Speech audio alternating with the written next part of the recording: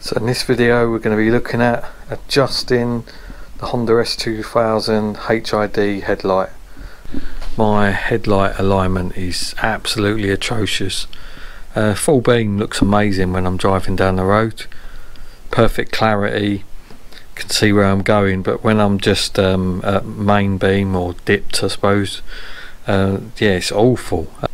So not sure if you're aware, but the S2000's HID headlights are controlled by a sensor on the rear suspension that detects the cargo load and then adjusts the height of the lights so you don't dazzle other cars. Well, obviously my car's lowered, it's not a factory height, but also on top of that you've got the fact that the sensor's 14 years old, so it's probably on its way out. So like I said, my night vision or my lights have been awful. I looked online and really struggled to find anything that said how to adjust it, and a lot of the videos I saw online were referring to adjusters that didn't really seem to be on the car, which obviously made it even more difficult. So what I'll try and do is show the adjuster, but firstly, tool that you're going to need, and this might seem a bit over the top, is a Phillips screwdriver like that long, because you've got to get in this hole to the adjuster, and yeah, in that hole there to the adjuster, which is not easy, and I haven't got any other screwdrivers that'll do it, so I managed to get this one for, I think it was £6 from Amazon, and that's the ideal tool for it. And if I put the headlights on, and I'll demonstrate the adjustment, and you'll see the headlights moving up and down. It's quite a slow process. As you can also see, to do the passenger one you've really got to remove the coolant bottle, which isn't a big effort issue. You see that bracket there, that just goes in there to refit it, and to get it out just give it a snug pull up and it comes out, and that gives you more access to this area here. So the adjuster itself is actually next to that plug. Just trying to shine a light in there so you can see it.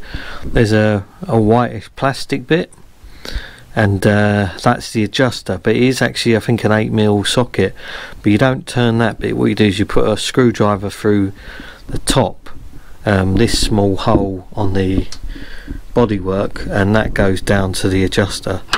So if I clamp that there, and we'll have a look. It's obviously hard for me to hold the camera, but basically it's similar to that. You just go down the side, and I think that's it in there, yeah, that's it, and you turn that, and that adjusts the headlight. Yes, you should be able to see, it's difficult, but that turns the adjuster ever so slightly backwards and forwards, and this is why you need a big screwdriver. So if you turn that for quite a while, it adjusts the headlight, and I'll just demonstrate now with the headlights on and everything else in darkness, and you'll get an idea. You should see the headlights there. You can just see that black mark there. That's originally where the beam pattern was before I adjusted it. So I've moved it up a little bit, probably an inch. Really, the best way to set it up is to do it against a wall about 25 foot away, but I just wanted to test the adjusters and demonstrate how to do it. And you'll see, I'll wind this backwards and forwards.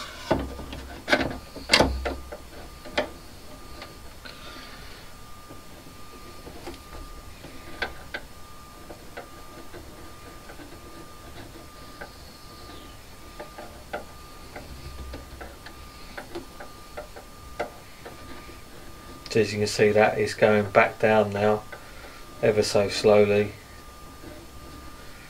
You can see that screw on the left, hopefully you can see it just there, and just watch that beam there as it gradually goes down,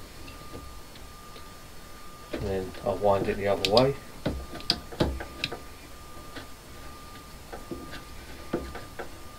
You'll see go back up. The humming, by the way, is the ballast on the headlight. So that's how you adjust them.